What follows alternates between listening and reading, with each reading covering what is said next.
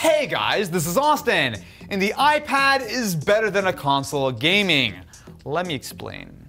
This is the iPad Pro, and there are a few reasons why it's become much better for gaming recently. One of the big ones is a very fundamental issue from previously: controller support. Now with iPad OS, you have native support for not only the Xbox One gamepad, but also the DualShock 4 from the PS4. The real key advantage here is what Apple calls their ProMotion display.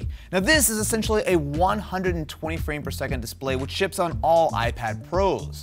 Now the idea here is very straightforward. At 120 frames per second, you're getting twice the amount of frames, and therefore you're going to get gameplay and, well, pretty much everything else running twice as smoothly as pretty much any kind of standard panel. This is important because it's a feature that you really can't get on other consoles such as the PS4 or the Switch. Now because it runs at such a high refresh rate, previously the only other way to really get that kind of performance was with a fairly high-end gaming PC as well as an expensive gaming monitor. Sure, that's definitely going to be the ultimate way to play, but it's not cheap and it's not anywhere near as portable as something like the iPad Pro. Now this is changing soon. The next generation PlayStation 5 as well as the Xbox Series X both will support higher frame rates such as 120 FPS.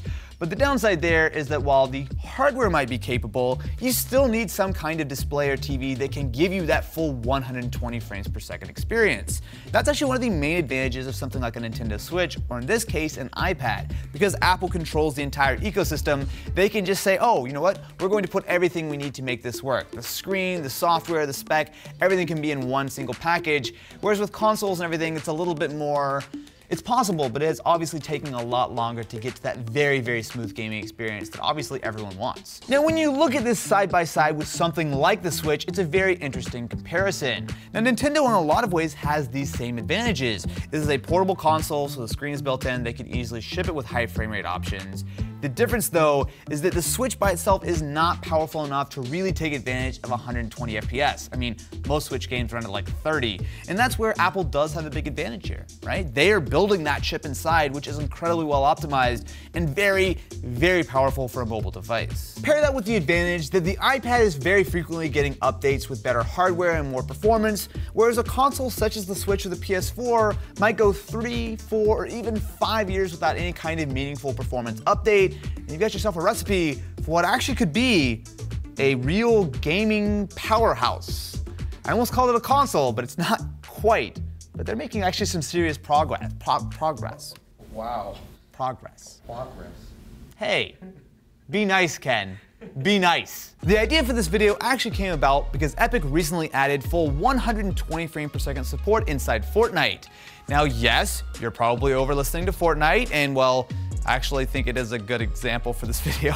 So not only did this completely blow up my Twitter, but almost more importantly, this is one of those very few games that will run not only as a AAA game across a wide variety of platforms like the PS4, the Switch, and the iPad, but importantly, it is one of the very few games that actually does support that full 120 frames per second running on the latest generation iPad Pro. To illustrate my point, I have 3 different systems to try. So first of all, we have the Nintendo Switch, which operates with a 30 FPS cap. We also have the PS4 Pro, which can go up to 60 frames per second, and then we'll have the iPad Pro running at that full 120 frames per second. Now, because this is a YouTube video and you can't really see the difference between 60 and 120, we are taking advantage of our Red camera running in slow motion. So right now it's set to 5K resolution at a full 120 frames per second. So once we slow that down, you actually should be able to see a pretty significant difference between all 3 of these setups. Because really when it comes to frame rate, when it comes to this stuff, you really do need the absolute maximum in responsiveness. And I think that this is sort of really where the iPad theoretically should be way, way better. Although graphics wise, maybe not, we'll see. Yeah, you can see that gets really stuttery. I mean, we're going well below 30 frames per second here. Now, what I like about looking at the slow motion feed is that because this is a 60 frame per second display, which is running at 30, you should see a brand new frame every 33.3 milliseconds. However, what you're actually seeing is that a lot of frames are being duplicated, which means that there's sort of that judder, that stutter. It doesn't look as smooth as it should be, even though theoretically this is a full 30 frame per second game. But yeah, I mean, that's not a great experience. I mean, it's kind of playable, it's okay, but it is nowhere near as smooth as something like a PS4, and especially not as good as I hope the iPad will be. So this is actually fairly comparable to what you could get on your phone, although I know Fortnite on the most recent generation of iPhone actually does run at 60 frames per second. And in fact, on iOS, actually Fortnite's pretty well optimized because you actually can get into the settings and tweak it. If you want better graphics or higher frame rates, you can kind of tweak things like on the PC. Whereas on the Switch and on the PS4, it's kind of like you get what you get. So I think actually Fortnite is probably better on a phone than on your Switch. But let's try the PS4 now. Yeah, I mean, we can immediately see the PS4 runs a lot smoother than the Switch did. Not only is it not really dropping frames, it's staying pretty consistent at 60, but we also have twice as many frames to look at. Now, there's a lot of sort of talk about why frame rate matters, and I could go a lot more in depth on it, but essentially the idea is that when you get more frames per second, there's less latency between when you press a button or click something or do anything and when you actually see it reflected in the game. So for example, if we're playing on the Switch, you should get a new frame every 33.3 milliseconds. That's still pretty quick. However, if say I'm playing on PS4 against you and I get a new frame every 16 milliseconds, or basically twice as fast, it means that I have a real competitive advantage. There's less time between when I press that button and when I get the headshot or miss my shot, which is more realistic. The way to think about frame rate is twofold. You can see the smoothness, right? I mean, if you're playing at 30 versus 60 versus 120, obviously it looks better. But it also will make you better at games because if you're playing on the Switch and you have 30 frames per second and I'm playing on the iPad at 120, you have to wait 4 times as long to get a new frame if I step to the left or step to the right as I do.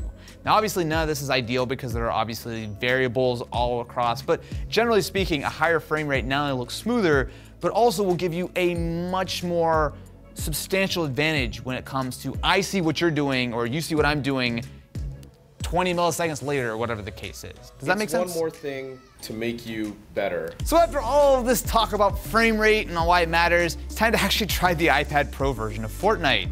So if we hop into the settings, we actually have a couple of different options. So you can actually cap the frame rate at 20, 30, 60, or 120. And then if we go into the quality presets, you can go low, medium, high, or epic. So if we do epic, it's 30 FPS. High, I think, is maximum of 60. Yeah, and if we go to 120, it sort of defaults us to medium. So with our PS4 controller paired, let's see exactly how smooth 120 frames per second is on the iPad, and whether I should throw the PlayStation in the garbage. No more gaming PCs. iPad gamers only. Rise up. Dude, that latency is crazy. I mean, literally it feels like as soon as I tap that stick, I'm immediately jumping in. And that frame rate's actually staying pretty stable. Now, mind you, it is definitely running at a fairly low resolution, and to give sort of some of these other consoles, specifically the PS4, some credit, you are making some cutbacks. For example, draw distance is not as far, so while you might have a better response time against someone, you might not be able to see them as far into the distance, but the smoothness of this experience is really hard to get away from. I mean, that's a really solid 120 FPS. I mean, we can definitely pull it up on the slow motion, but like generally just sort of to my eye, this is incredibly smooth. I can immediately say, while yeah, the settings are a little bit distracting, you can see like it's literally drawing in the light in front. But yeah, there's no doubt that this is a better experience. Like if you're gonna ask me whether I want to play on the PS4 or the iPad, I'm gonna say iPad here. You just can't get away from the fact that this is such a smooth experience. Now, mind you, if I want better quality, I can just hop into the settings and switch it over to say Epic. Oh, okay, I can't change it while I'm in a match. But theoretically, if I do want higher quality graphics, I can just turn that setting down and I'll just lose some frame rate. But if you want sort of the maximum smooth experience, it's crazy to me that an iPad will give you that, and it's gonna look better than literally any console you can buy right now. That's pretty cool. Also, you can take this one somewhere, and that one you kind of can, but that's a little harder. That essentially looks like we're getting, I mean, you can see, we're running at 120 frames per second and it looks dead smooth. I'm actually surprised it's not even like really dipping too much. I feel like if I get into some action, I might drop a little bit, but that's impressive. Especially if you put the iPad side by side with the Switch. Well, yes, with these graphics settings, it looks a little blurrier, but the difference is night and day between the responsiveness of 30 versus 120 frames per second. And again, these are two mobile devices. This is really impressive. Like when I heard 120 frames per second, I figured they had just uncapped the frame rate and it would kind of be bouncing around, but at least for fairly standard gameplay, you were getting that full experience on an iPad. Now, is that iPad more expensive than a Switch? Absolutely. But, I mean, we've come a long way for mobile devices, and I love the fact that you can get such a smooth frame rate, such a real gaming experience, especially with the controller, on something which no one would ever look twice at. You can pull out your iPad in every coffee shop in the world and they think you're gonna be writing your thesis or you're watching YouTube. But instead, what you're doing is you're beating people in Fortnite at 120 frames per second.